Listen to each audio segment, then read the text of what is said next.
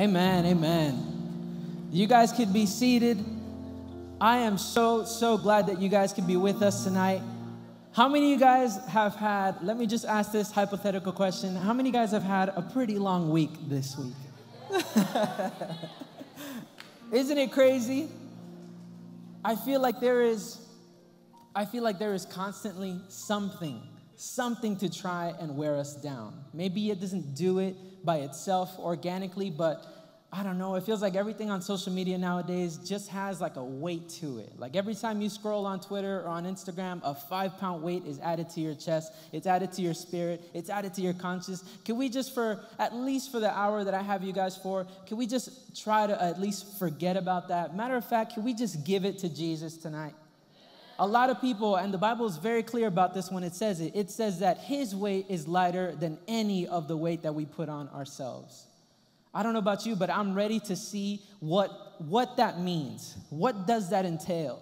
Because I don't know about you, but I've had a long week as well, and I am ready for God to just take it all away. Could you tell the person next to you, it is time for God to take it all away. Tell the other person, the one you didn't prefer, I love you. And I'm sorry that I chose you second. Amen. Amen. For those of you guys who don't know us, this is SYA. We are the young adult ministry beneath our church, Segadores de Vida. This is our church, Segadores. We are so thankful to be here, and we honor our Bishop, Rudy Gracia, who has allowed us, amen, who has allowed us to continue having services month after month, and we are so thankful for him. I know he's watching us, so I got to do always a little quick shout out. But in any case, we are so glad that you could be here with us. My name is Rico Cruz. Myself and my wife, Vanessa, we lead SYA. And amen. And we have done some pretty crazy things this year.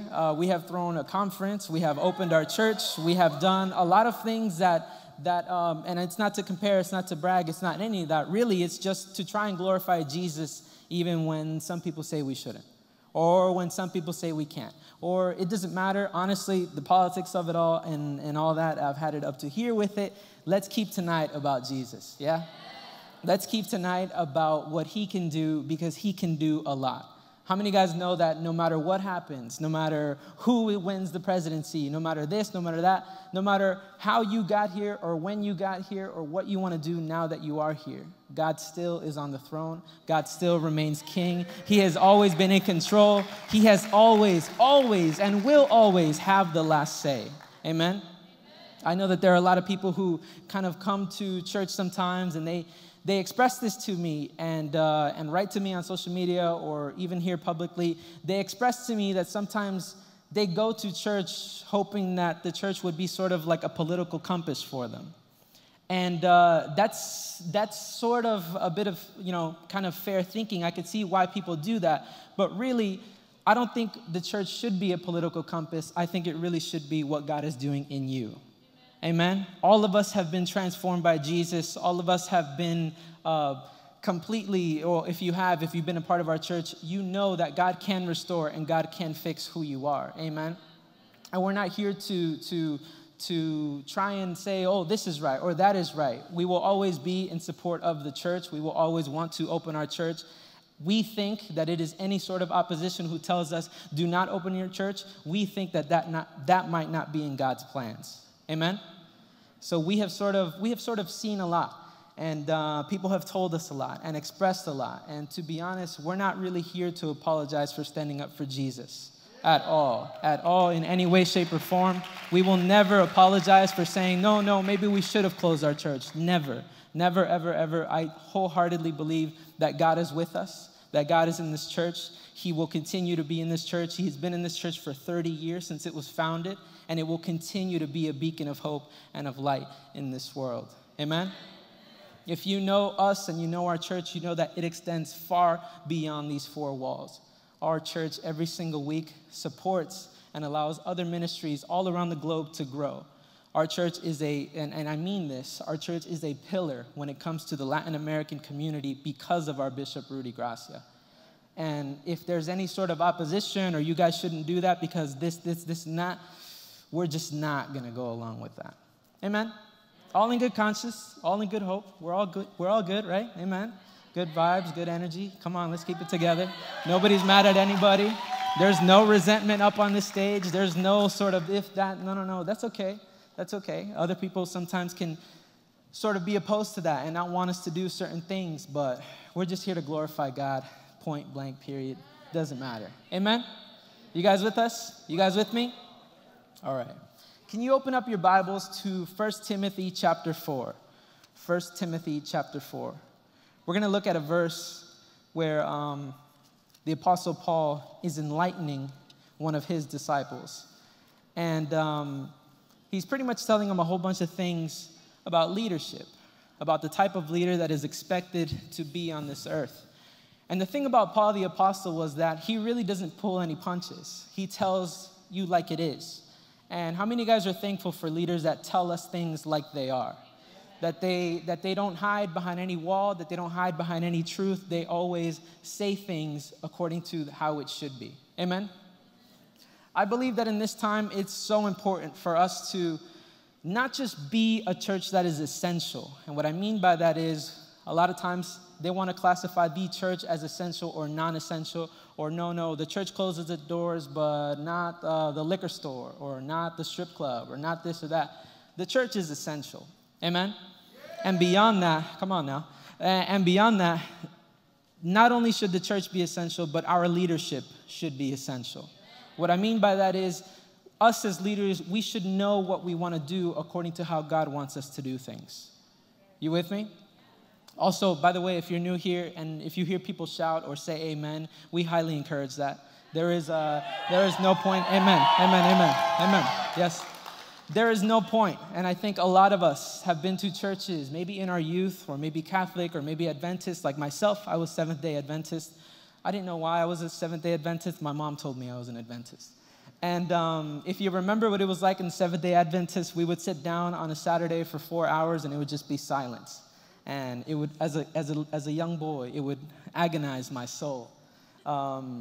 My mom had to bring snacks or coloring books or this or that. But how many of you guys know, you guys with kids, coloring books only work for about, 20 minutes? Services were 4 hours. So now that we are in a church where God has designed and designated us to be, there is no point in staying quiet about how good God is. If you hear something, just feel free to shout amen. If you hear something you don't like, you don't have to say anything. But in any case, we're all good here. We're all friends here. So please feel free to shout me down. In any case, let's jump into 1 Timothy chapter 4, verses 6 through 10. And tonight's message is called Essential Leaders for a Time Such as This. Why? Because we are in very, very unique times. And like we shared, this is more than just about leadership, more than just about our church. It's about how we are, us as individuals. I believe that God prioritizes spiritual health. I believe that God prioritizes health, period. You can see it all along the Bible. He prioritizes how well you are. Amen? He sat down with the woman at the well. First of all, sitting down with a woman was nearly illegal at the time. Second of all, her being a Samaritan and him being a Jewish man, that was unheard of at the time. So yes, there were big cultural differences at the time in the Bible. So for him to sit down with a not Samaritan woman, she was from, wow, I'm blanking right now. And I was like, I'm ready for this. No, I'm not. So for her to sit down with him, it was a really, really big deal. But how many of you guys know that Jesus didn't really care about the laws in that particular sense? He was more concerned with her well-being. He was more concerned with how well she was doing in her life. So tonight's verse is, we're going to start from verse 1 of 1 Timothy chapter 4. And I want you guys to stay with me. This is the ESV translation. And it says, "Now the Spirit expressly says that in the later times, some will depart from the faith by devoting themselves to deceitful spirits and teachings of demons, though through insincerity of liars whose consciences have been seared. Now, who forbid marriage and require abstinence of foods for that God created to be received with thanksgiving." He's basically just adding a lot of context as to the time and how people in the end times are going to depart from Jesus. Now, verse 4 says, "Everything created by God is good, And nothing is to be rejected if it is received with thanksgiving, for it is made holy by the word of God and prayer. Basically just giving us a little bit of context as to what's about to happen. Verse 6, and if you guys have the slide, if you put these things before the brothers, you will be a good servant of Christ Jesus, being trained in the words of the faith and of the good doctrine that you have followed, having nothing to do with irreverent and silly myths. Rather, and I want you guys to stay with me on this. This is Paul telling Timothy what to do. Rather, train yourself for godliness. For while bodily training is of some value, godliness is of value in every way, as it holds promise for the present life and also for the life to come. And all the people who don't like going to the gym said, Amen. Amen. Now, verse 9. Stick with me, and it says, and the saying is trustworthy and deserving of full acceptance. For to this end we toil and strive, because we have our hope set on the living God, who is the Savior of all people, especially of those who believe. Amen? Let's give God a big round of applause just for that verse. Amen. There is so much to unpack here. There is so much to take away from. And if you guys were in our last discipleship meeting, to all the guys that I've been meeting with every Monday, you know kind of where this message is going. By the way, yeah, we have had guys' discipleship meetings every Monday night. If there's a guy here who was completely unaware, please talk to your leader and then talk to me, because I want to know why that leader didn't tell you. In any case, you know kind of where this is going. Paul is basically encouraging Timothy, a younger disciple, one who was just starting off in his ministry, that there are a few things that are going to happen. One, when people decide to leave the faith, which we won't jump into that much, but two, things that happen within ourselves. First of all, it's a little bit unusual for him to kind of give him such blatant context as to what is happening at the time. He tells Timothy, I need you to train yourself. But beyond training yourself, I need you to train yourself when it comes to godliness. How many of us actually, practically go to a gym here? I want to see if you guys raise your hand. It's okay. It's okay. No shame in that game. I see a very high hands and some kind of hands like this.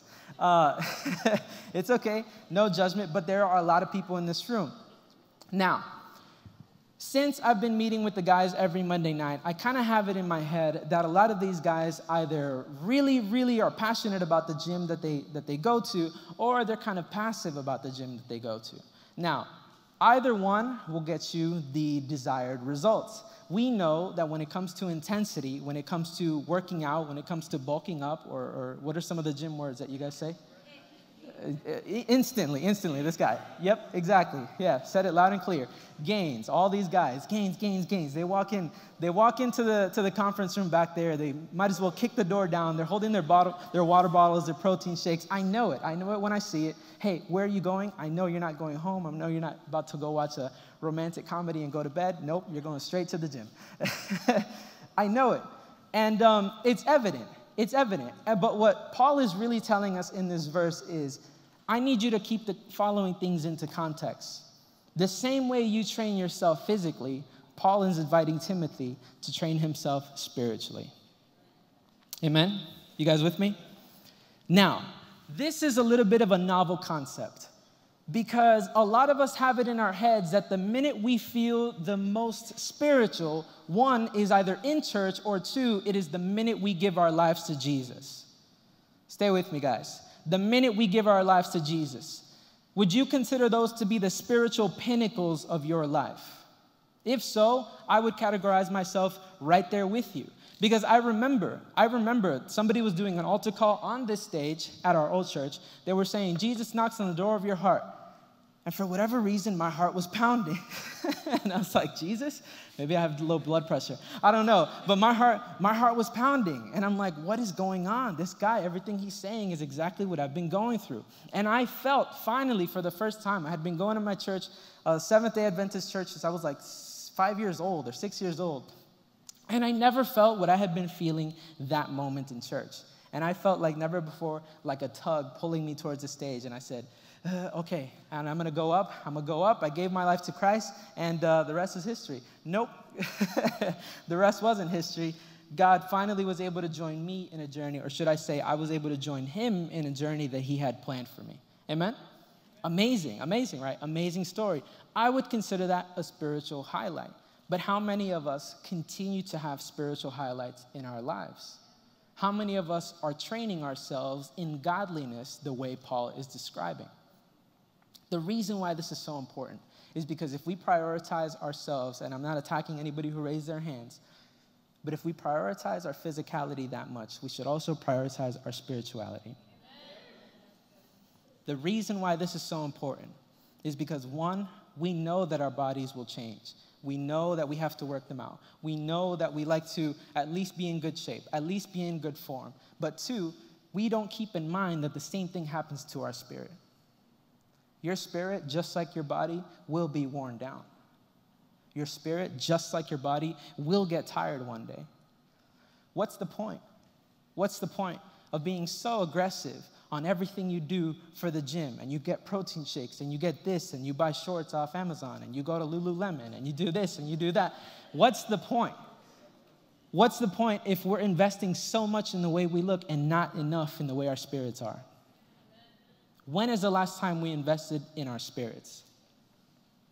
When is the last time we invested into the way our spirits are being guided?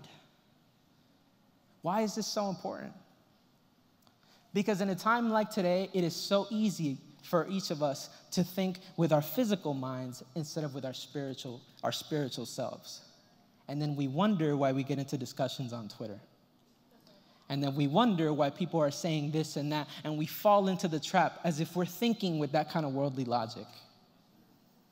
Does that make sense? Our spirits have gotten weaker.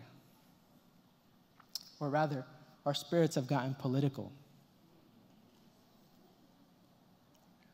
If you're discussing politics more than you're discussing the transformation Jesus did in your soul, there's a problem. Amen? Stay with me. It's only going to get better. Stay with me. There are things that will affect us in a spiritual sense that will never come near us in the physical sense. Somebody punching you in the face in the physical will directly affect you. But somebody saying a negative comment about a president you've never met should not affect you the way it has been. Amen? Physically, you feel like physically they aren't doing anything, but spiritually, internally, you feel like they're punching you in the face. Why?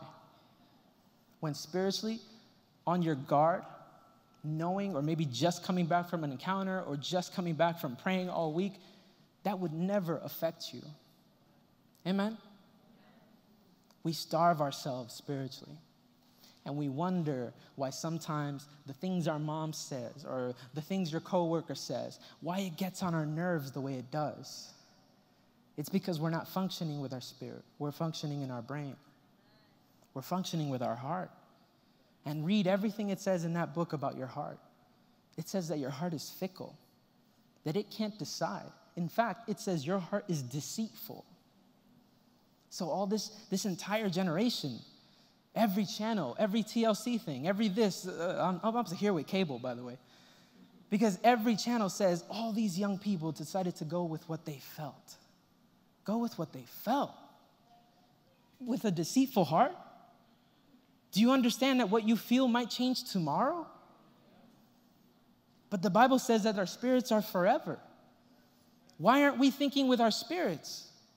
Why isn't TLC talking about, what they feel in their spirits, that's what they affected? No, they will never say that, because everything is about how we feel today. Everything is about how will this affect you? How will that affect you? What do you think of this tweet? Even social media is designed, the question that they came up with, they did years of research at Facebook just to come up with a prompt that will make us so engaged with the social media platform itself that we would write out a status. That question was, after years of research, what's on your mind? You've seen it, right? The minute you log on to Facebook, it's asking you what you think. Little did we know, and little do we know, that God has been asking us the exact same thing. But we'd rather tell Facebook than talk to him. I'm done here, bro.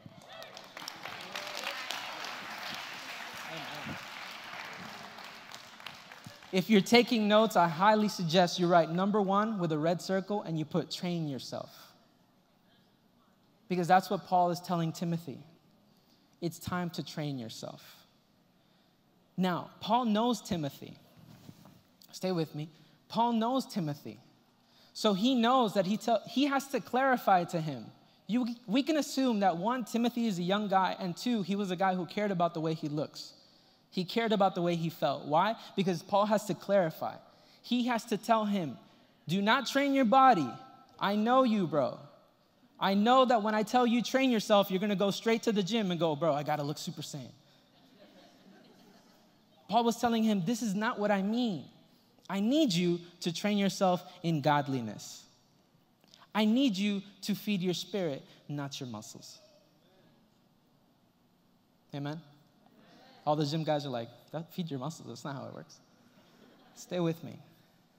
I need you to feed your spirit, not the way you look. Because sometimes the way you look, when you look in the mirror, you might not be exactly happy with the way you look. But how many times are we looking at ourselves in the mirror with our spirits? You would see that God designed somebody that he says is wonderfully made. Amen? Come on, give God an applause just for that verse alone. Just because he wrote that in the Psalms. Amen. We have to train ourselves. We have to train ourselves. This is not a joke. If you plan on being an essential leader for a time such as this, you have to train yourself. And not as a physical, like it says. We have to find ways to train ourselves in godliness. Why? What is so important about being godly in a time like today? What is so important about saying no to certain physical things that we do to try and get better? What is so important about that? I think that if we were more swayed by our spirits and less by our flesh, we would have more conversations with God, with people, than more conversations about politics with people. Can you see how, and I feel like this is the most relevant election year of all time. But even 4 years ago, we weren't talking about things the way we do today. It has become so polarized. It has become so black and white. It has become so, are you with me or are you against me? And that's not the way the Bible says. That's not what Jesus says should be in ministry. There were people opposed to Jesus, yes. There were people walking with Jesus who at one point wanted to kill him. So Jesus isn't saying that there will never be opposition. He was just telling us there will be opposition, but it's a problem if there's a ministry versus ministry opposition. You see, because he really wanted us to understand churches don't fight against each other. And from what I've been seeing, we've been taking our quote-unquote identity politics to such a point that churches have been clashing. And members from this church and members from that church and members from every church have been kind of going at it as if it's about the kingdom we're establishing on earth. But can I tell you, and can you tell the person next to you, it's not about this kingdom. Tell them louder, wake them up. It's not about this kingdom. Amen. Tell them to stay with me. I know it's kind of cold in here, but stay with me. It's not about this kingdom. The Bible says that John and James, 2 of Jesus' disciples, were with him one time, and they were walking with Jesus. So they knew the Bible because they knew who Christ was, and that they found that another guy around the corner was preaching the gospel. So they went over there and they silenced him. How? We don't know. Hopefully they didn't kill him. They silenced that guy. And they came back to Jesus and told them, Jesus, you're not going to believe it. We found a guy preaching the gospel you told us. But we shut him up. Jesus was like, ustedes sí son unos animales, bro.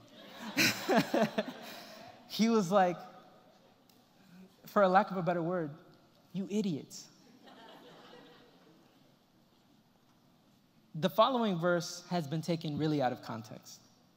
But he told them, if they're not against us, they're for us.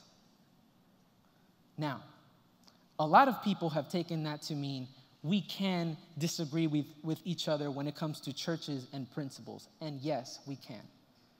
But let's not disagree with each other that we are both churches being used as vessels to bring the gospel forward. Amen? It's the minute we get in between that we begin to blur the lines between what Jesus says and what we want to do. Amen? Which is why Bishop has gone crazy on this stage, telling us, this is a little bit of a red flag. Please watch out for this. The enemy's going to lead us to start thinking this. And we see those things. First of all, Bishop is probably one of the wisest guys I know. He's not going to get up here. Amen. Amen. Amen. He's not going to get up here and waste our time. Amen? So a lot of people, and you can see it on social media. You could literally find this. A lot of people have been coming forward, left and right, left and right. Bishop Brudigacia this. Bishop Brudigacia that. Us doing the Jesus, what was it called? Come on now. You know that guy was here. Evangelicals for Trump, which really, and even backstage and even on the stage, you can see it, the event was called Faith in America. I didn't know that. So all of a sudden, people start saying this, nah.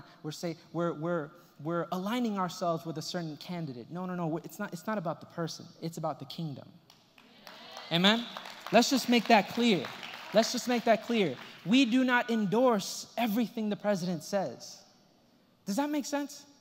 We can't have disagreements between what he says and what he has done and what he is trying to do. But for whatever reason, there was a huge lack of distinction there. And if we were able to throw an event like that, and first of all, for those of you guys who were here, you were witnesses to everything we did. No, we didn't sacrifice anybody. All we did for 3 hours was literally what? Say it louder for the people in the back.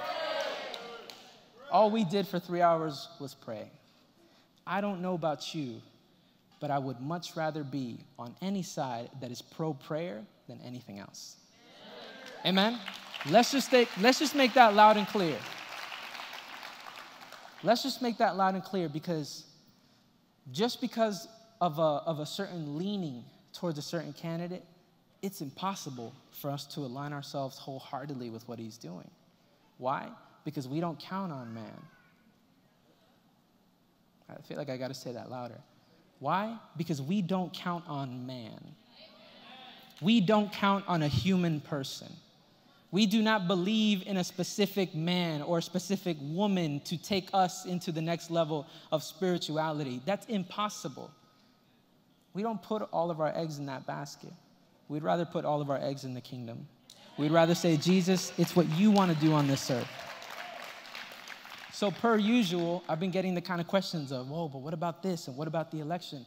Honestly, don't ask me. I'm a youth pastor. I'm not a political commentator. I have not been trained in the ways of laws and elections, of this and that. However, I will pray for justice. I will pray that things come out to the light. I will pray that if there is anything shady going on, that we find out about it. Not we as the church, like, oh, we don't care, bro, relax. But that people, citizens of this country, can find out. Why is this so important? Because if they can rig, quote unquote, this election, they can rig any election. And that should alarm all of us. Red or blue or green or whatever you believe, that should alarm you. Amen? Last time we were on this stage, we talked about how the Illuminati is controlling stuff. First of all, we discredited that. If you weren't here, you can check us out on YouTube. The message is there. We discredited that. We don't put our eggs and we don't put our beliefs in how strong a group of men and women are. We believe in Jesus. And he can dismantle any Illuminati, any plan, anything from the enemy. He can take it apart. The Bible is specific, and it says, no weapon formed against us shall, come on now, prosper. Amen? I don't know how we got into that, but point number 1 was train yourself. Amen? Amen. Train yourself. Can you tell the person next to you, train yourself? Train yourself. Now, I really want to jump into this next part, and we're almost done. There's only 8 more points. I'm just kidding. There's only 2 more points after this. If you know me, you know I keep it to 3 only. I need you guys to go with me to 1 Timothy chapter 4, and we're going to keep jumping into this. 1 Timothy chapter 4, verses 12 to 16. And it says as follows, "Let no one despise your youth, but be an example to the believers in word, in conduct, in love, in spirit, in faith, and in purity. Now, until I get back, give attention to reading, to exhortation, and to doctrine." And if you guys can put up the verse in the background. "Do not neglect the gift that is in you, which was given to you by prophecy with the laying on of hands of the eldership." We get that. Now, it says, "Meditate on these things and give yourself entirely to them, so that your progress may be evident to all." Let's put a pin on that part right there. Paul isn't just telling us, look, this is what I want you to do, and this is what I want you to believe. He's giving us 6 things or 6 key things that we should be focusing on. He says as follows, "Let no one despise your youth, but be an example to the believers in word, in conduct, in love, in spirit, in faith, and in purity." In word, in conduct, in love, in spirit, in faith, and in purity. Until I come back, give attention to reading, to exhortation, and to doctrine. Now, why is this so important? Because if you're taking down notes, the following verse is what I want you to write down. Meditate on these things and give yourself entirely to them. Point number 2 is, so that your progress may be evident to all. So that your progress may be evident to all. I'm kind of waiting for the, so that your okay. So that all right, I'll just read it off my thing. So that your progress may be evident to all. Now, the reason why this is so important,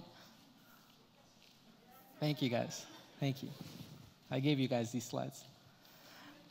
The reason why this is so important is because he's highlighting something specific about us. And he's saying, command and teach these things, but let no one despise you for your youth. In fact, I want you guys to be examples in speech, and this is the ESV translation.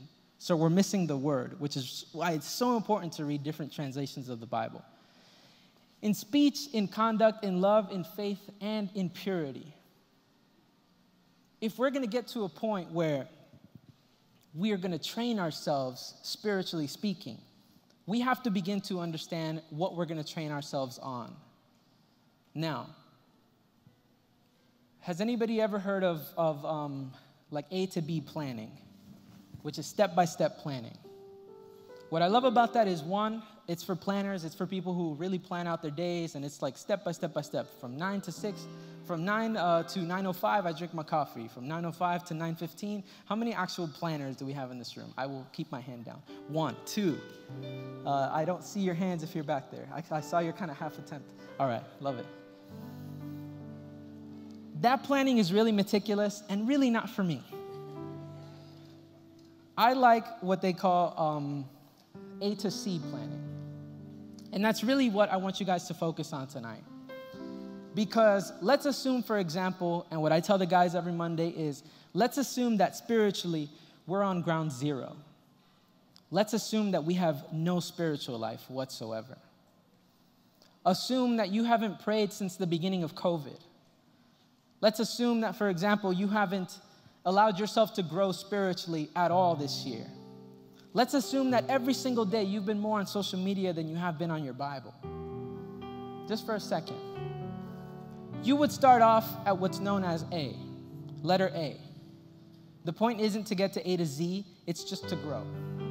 You would start off at an A, but you want to be at C. Let's say C is the pulpit. You want to be at C. C is you very, very spiritually well trained. C is you knowing exactly what God wants you to do, even if we don't know how to do it, but knowing that God has a plan for you, and that's something that you try to live out every single day. C is you praying at least a few times a week. C is you studying your Bible various times, whenever you can. Let's pretend that that's C. What is our B, you might be wondering? To be honest, the B is the how. How are you planning on doing that? Because you can plan all you want to improve. There's no point unless you're going to start. And you have to start somewhere. Are you with me? Paul is so specific in what he tells Timothy that it's really mind-blowing. Because he's providing the knowledge from an older guy who's about to retire from his ministry. He's providing that knowledge to a younger guy who's about to begin his ministry. This is 1 Timothy chapter 4. This is him just starting out. He just got his 4th letter in the mail. And he's wondering, what does Paul have to say to me now? And he tells them, I want you to focus on the following things. 1, I want you to focus on improving yourself. And not just that, I want you to visualize that you're an already better person. What is the B? What is the how? We start spiritually improving our lives when we focus on the following things. When we focus on prioritizing our word, our conduct, our love, our spirit, our faith, and our purity. How do you train yourself in godliness? You watch out for the things that you say. That's your word. How do you train yourself in godliness? You watch out for the way that you behave.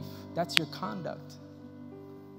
How do you train yourself in godliness? You love on people, even if they don't love you back. You help other people. You help open doors for other people, even if they end up turning your back on you. Amen? How do you improve in your spiritual life? By focusing on your spirit, on your faith, on your purity. Now, we're not going to hand out rings in this service and start telling you to be pure until a certain time in your life. We're not really going to do that tonight. But we do have to spiritualize our purity. We have to prioritize what it is that we do and when we do it. Amen? If there's anybody in this room who, at some point or another, feels like they slipped up, like your purity is probably on the ground and ground zero, that's okay. But use tonight as a platform to get to your C. Use tonight as an opportunity to get closer in touch with God, closer in touch with your faith, with your spirit, with your purity, with what God is trying to do by way of your words, by way of your conduct. How do we improve and how do we become, like the Bible says, to be examples in speech and conduct? What do we do? What happens? Why does he say this to us?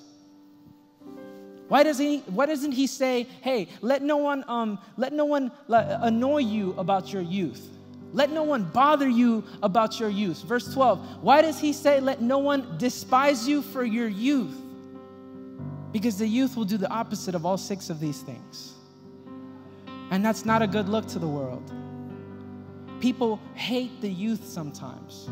Why? Because we're good at being destructive. We're good at being impure. We're good at being unspiritual. It's not about the youth. He's not telling him, hey, let no one hate you because you're 20 years old. Let no one hate you for the fact that you're 15 years old. He's telling you, worry about the youth of your spirit. It was never about age. It's not about how old you are. It's about what you do with the spirit that you have. Are you with me so far? You guys with me so far? Because God is being so serious when he's telling us, I need you to not be hated while you are spiritually young. I want you to be an example. What? An example in what, God? An example on these 6 things. Amen? If we're going to do any kind of impact in this world, if you're planning on doing anything in this life with God in your context, you have to train yourself spiritually. And you have to be an example on these 6 things. Let no one despise you for the fact that you serve God. Let no one hate you for the way that you behave in public and in private. Let no one come between you and the plans that God has given you because they see the way you behave on social media. Amen? There is nothing on here about arguing with people online about politics. There is nothing on here about choosing a president. There is nothing on here. So why do we prioritize these things? Why do we feel like this election is going to affect us in a really, really different, radical way? Why? Because of immigration status? Do we know that that's not going to change overnight? That's going to be a process regardless. Why put our hope in a man for our immigration status? Why not put your hope in Jesus, who in 10 years can do what no man can do, and in 10 seconds can do what only He can do? There is nothing stopping you from believing more yesterday than today. Nothing. There is nothing stopping you from behaving better spiritually. There is nothing stopping you from leaving this church saying, I don't have to wait to C. I'm already at E. I'm already at F. I'm already at the best part of the alphabet. Does that make sense to you tonight? There is nothing stopping you from walking out of this place knowing that you are better than the way you walked in. But like we say in SYA, God will only use what you give Him. You can give Him 5% and He'll only use what? You give Him 10%, He'll only use what? But if you give Him 100%, what will He use? Come on, somebody. I don't know about you, but this message is exactly what we need for a time such as this. This message is something that if you don't put into practice today, I need you to know that this needs to be an alarm in your head. This needs to come with warning signs. Why? Because a message like this is one that you can either begin to practice or you will see the fallout and the result of it because you don't practice it. Amen? I'm not here to scare you. I'm not here to scare you. I'm here to let you know that the life you live is only just one life to live. One. Everybody gets one. You guys know that reference? Family Guy? Everybody gets one. You only get one. So what is our third point? It goes as follows. If you're taking down any notes, it says, meditate on these things and give yourself entirely to them so that your progress may be evident to all. That's point number 2. Take heed to yourself and to the doctrine. I love this translation because it says, keep a close watch on yourself and on the teaching. I'll finish this one. It says, take heed to yourself and your doctrine. Continue in them, for in doing so, you will save both yourself and those who hear you. Persist in this, and I hope you guys can see it. I hope you guys stay with me. I asked them to move this, but maybe it's not enough. Just so you guys could see that verse.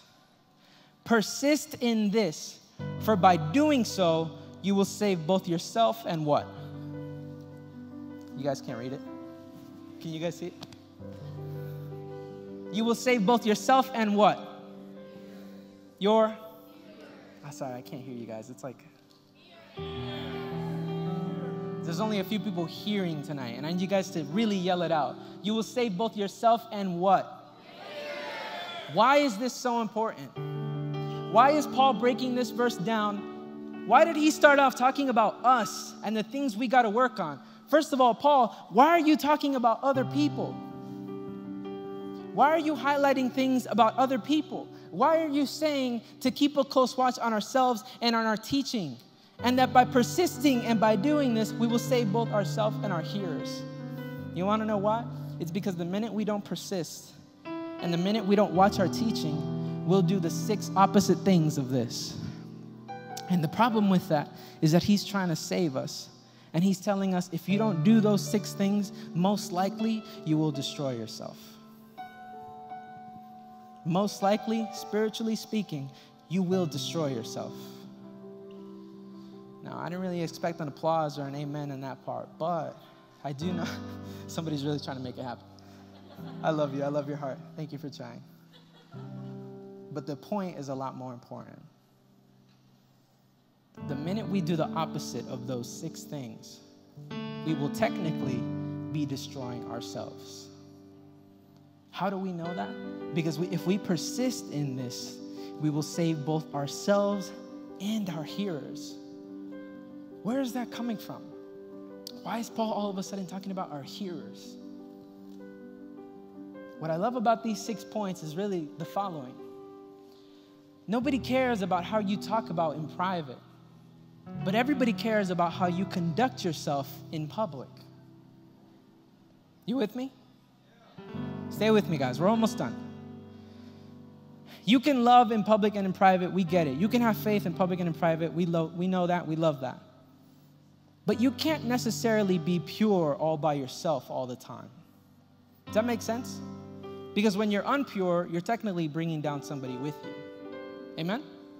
You guys with me? By doing so, you save yourself and your hearers. How did that happen? How did that happen? This is how. Because if you practice these things and immerse yourself in them, so that people may see your what? Progress. So you go to the gym for what? So people can see your. But when you practice your spirit, you do the same thing so people can see your. It's all about. So that means from tonight, you have an A, but really what it matters is, you're with me, so that eventually you can get to your C. So eventually you can get to your C. But along the way, and I love this, Paul is guaranteeing that along the way, people will be watching. Somebody's watching. Somebody's always watching. You might think you're doing it in private. You might think that it just disappears on Snapchat, but somebody's always watching. You with me? I want you guys to stand to your feet. Have just a few minutes, and then I heard that Wolf is here. He's trying to perform. He's trying to get me off stage. I'm just kidding. I want you guys to stay with me. Now, the important thing about this passage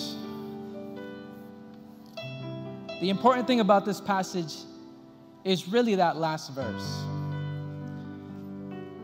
You will save yourself and your hearers. How many guys have ever been traveling? You've been in an airplane. You notice that on the signs, you notice that on the paper things where they draw the little people that are scared. And the plane's on fire and like the person's like not screaming. They're like straight-faced. It usually says, or it's told to you, that if there's a pressure change within the cabin, some masks are going to fall from the top. And what do they say? One, yes, put it on yourself. That's important. But if you have any kids, who do you put it on first? Yourself. This passage has the same exact principle. In order for you to save those that come after you, or those younger than you, you have to make sure that you yourself are saved. I'm going to say it one more time. In order for you to save those around you and those younger than you, you have to make sure that you are saved first. Amen? So by doing, I love the one clap, love it.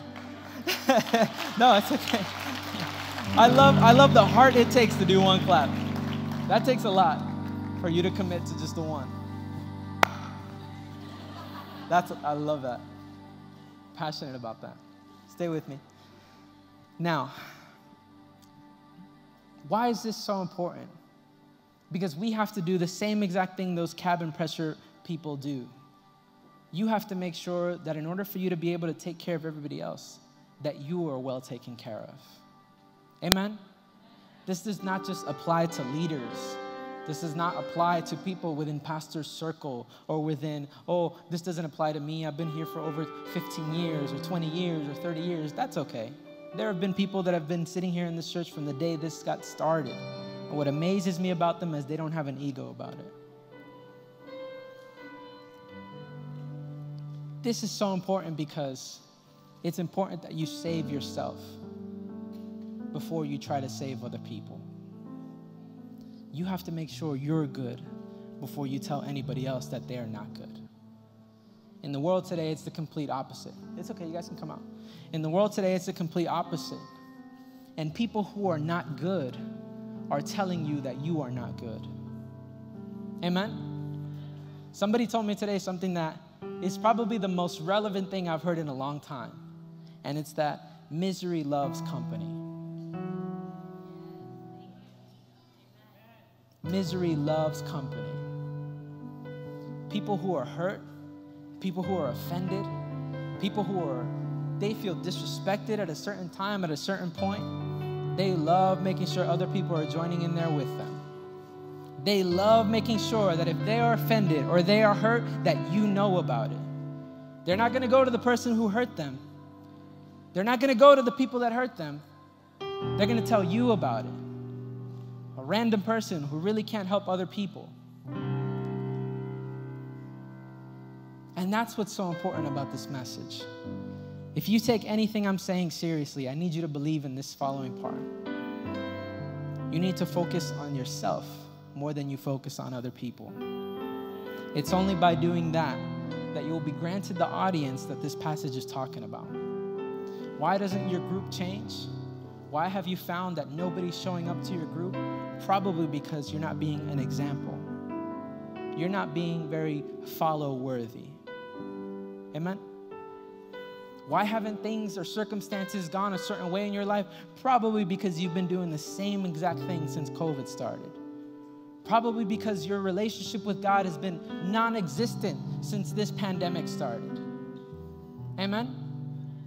I'm not out here to attack anybody. Frankly, I'm speaking a lot of this for myself, because nobody's exempt from being helped in this life, including myself.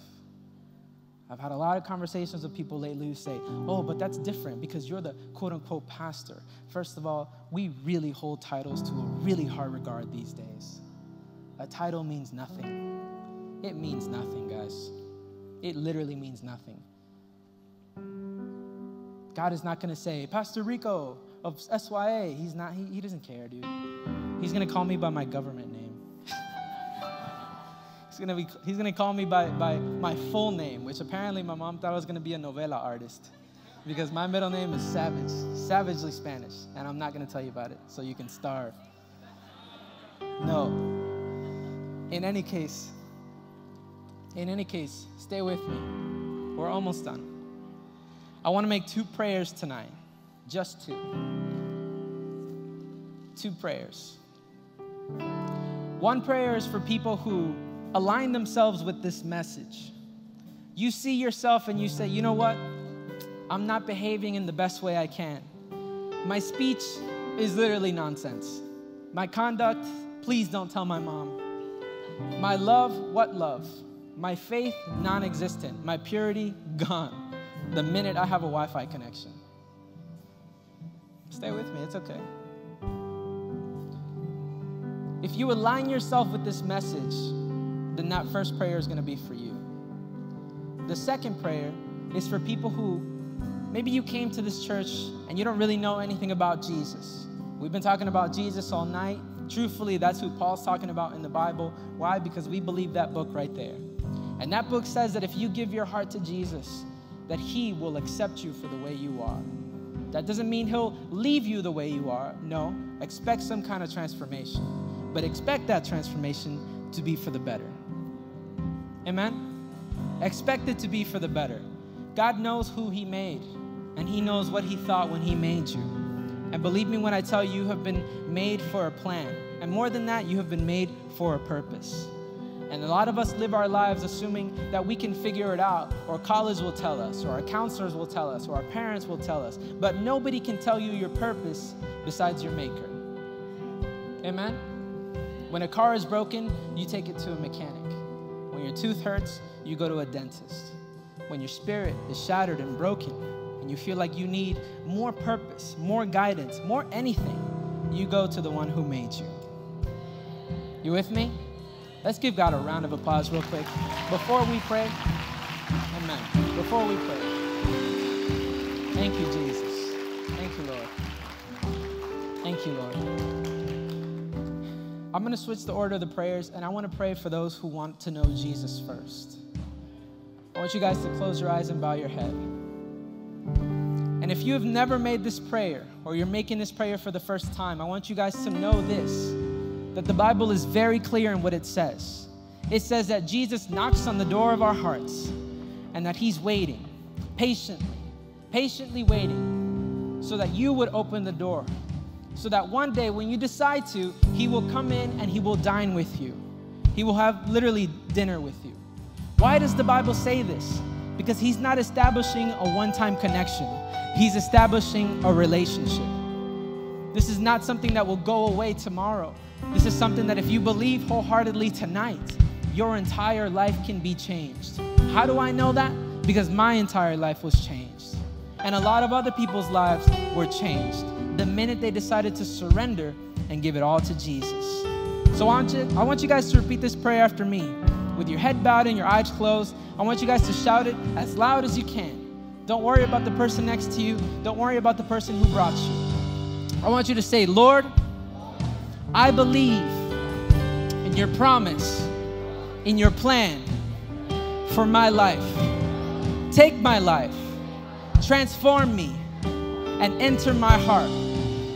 Write my name, my full name, my government name in the book of life, and do something in my life that no one could ever do. It's in your name that I pray. And we say, amen, amen, and amen.